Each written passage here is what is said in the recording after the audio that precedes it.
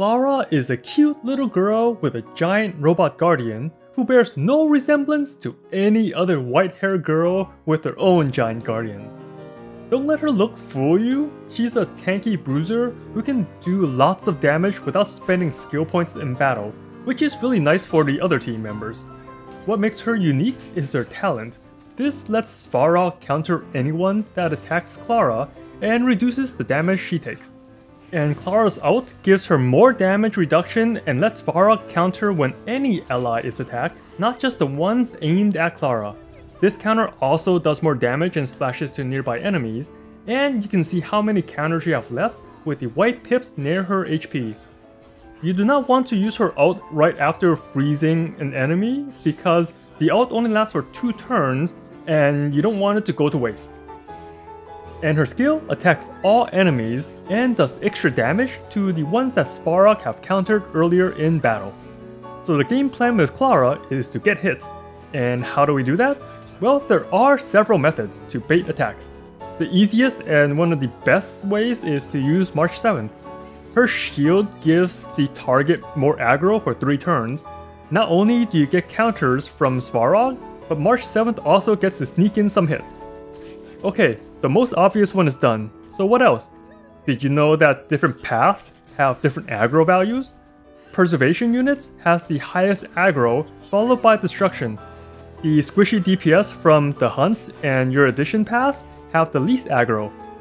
Knowing this, the best spot to place Clara to get hit the most is next to a preservation character like Fire MC or March 7th. Then you want a healer in the 3rd slot. If you are doing easy or farmable content, then put a support here instead to buff up, followed by your squishy DPS in the last slot. Just make sure to have a unit between Clara and the squishiest unit on your team. This order will let any splash attack that hit our tank to also cleave Clara and nobody else. And those extra cleaves and splashes still activates her counter. At the same time, if Clara gets hit from her own aggro skills, it will not affect the DPS in the 4th slot. Her best free-to-play light cone is the 5-star one you can buy from the simulated world. It has high stats and a decent passive. And if you did a good amount of simulator world week 1, you should be able to buy this weapon in week 2.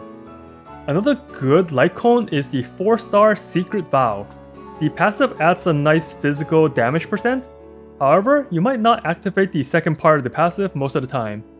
And if you're feeling frisky and want to run a team without a healer, then Nowhere to Run is a nice pick for some sustain. And for the lucky or spenders out there, Clara's best light cone is her signature one. Everything in the passive benefits her. More attack, bonus physical damage, and even some healing. The best relic is the physical damage one, and you can get a full 4-star set for free from the vendor in Boulder Town. And once you hit Trailblazer level 40, you can start farming the 5-star version. For ornaments, there isn't any that's specialized for her. The attack, crits, or HP ones work just fine. Nothing too special here.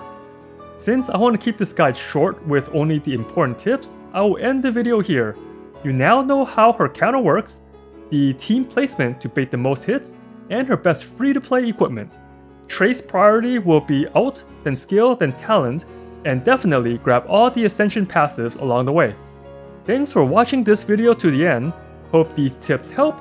Let me know how you feel about Clara, and as always, have fun out there, Trailblazer.